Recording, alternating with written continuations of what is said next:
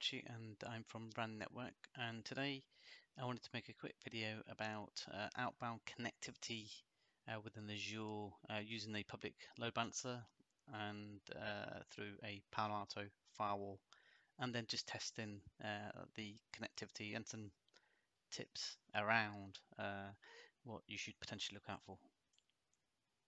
Okay, so as you can see here on the right hand side, I've got a diagram of the lab that I've got set up. It's pretty straightforward. It's a single series VM instance in a pool, a Palo Alto firewall that connects out to a load balancer with a public IP address and out to the internet.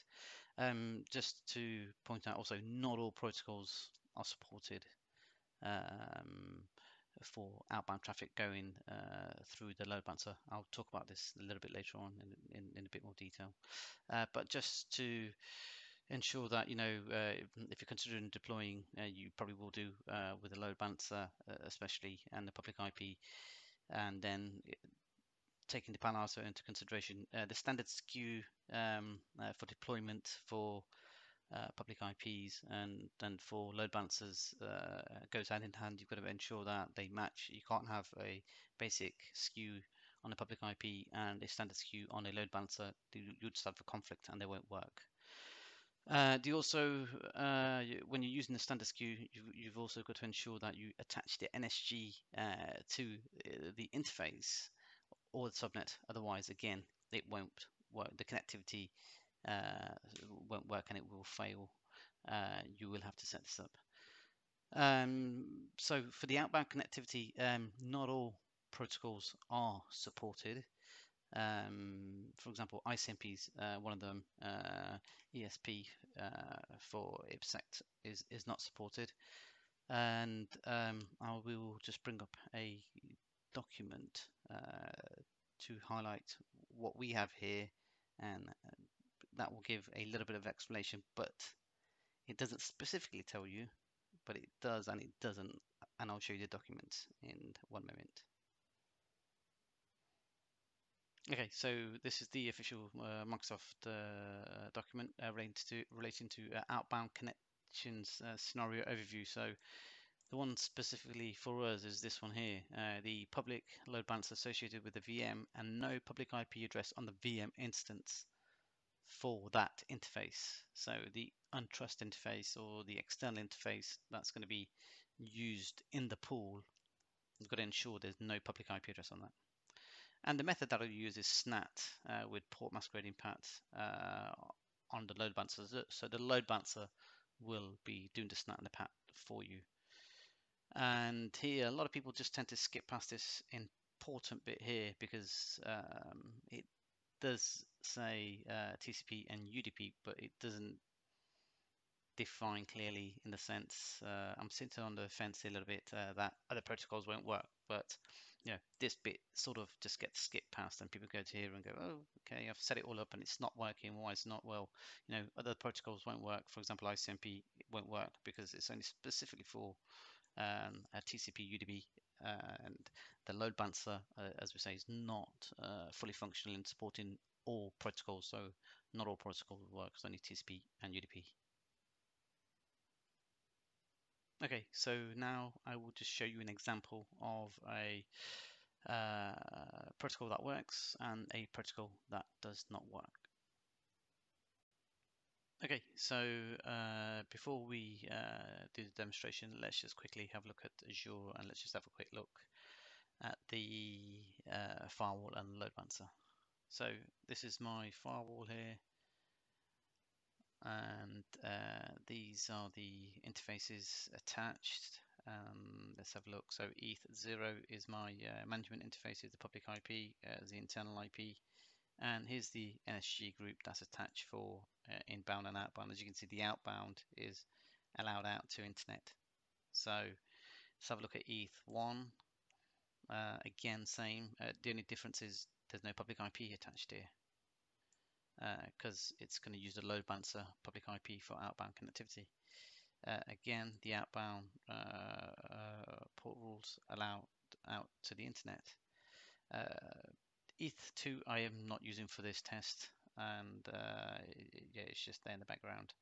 But one critical bit I'd like to point out is, as you can see here, it's the management interface that has a public IP address on here. Now, this interface doesn't have a public IP, it has a private IP. However, you still have to apply an NSG. If you don't apply an NSG to this interface, it won't work. So even though the public IP is assigned, a standard SKU public IP is assigned to the management interface, it's assigned to the instance.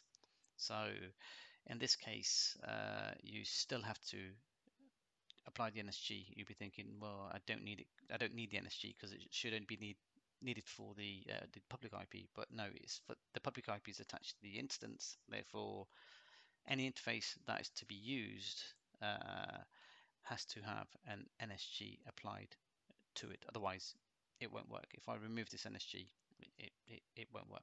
So just bear that in mind. Okay, let's have a look at the load balancers. And again, it's pretty standard setup. I've got my front-end IP here, so this will be my source NAT IP that my outbound connectivity that it'll be used for.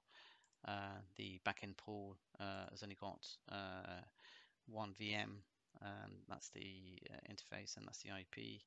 And the health probe is just checking for port 22, and it's used by HTTPS rule. And this is just our HTTPS rule that has HTTPS connectivity into the load balancer.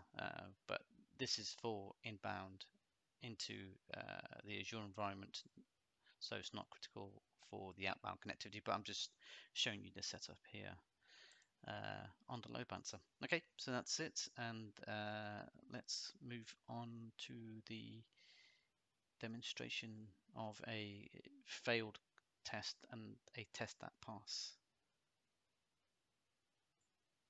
Okay, so I've just SSH'd to the firewall, and let's just do a quick test where it fails. And this is one a lot of people use. You'll probably use ISIMP, go, hey, it's not working. But let's just do a show interface all, and that's the IP that we want.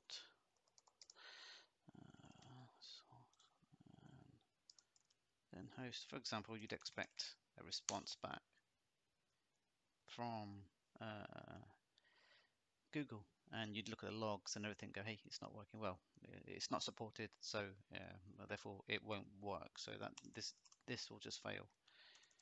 And a lot of people get stumped. A lot of people start with this and will get stumped as the previous documentation that we've been through. ISIMP is not supported, it's only TCP and UDP. So in this case, what we can do is do a SSH connection to resource on the internet that is available freely. So let's go to an IP that I found that is available. That's a SFTP server, and let's try this. There we go. So we are in, and there we go. So that's passed and it's out, and you know that it works. So just be careful with unsupported protocols. You'll get a failure. ISMP won't work, and it's only for TCP and UDP. Okay, so that's the end, and thank you for watching this video. And if there's anything or any questions, leave them in the comment, or you can contact us directly. And I'll be making some more videos. They are already in the pipeline, and I hope you're enjoying what's coming out. And if there's anything in particular you'd like I say, leave a comment or get in touch, and we'll try and accommodate. Otherwise, take care and see you soon. Bye for now.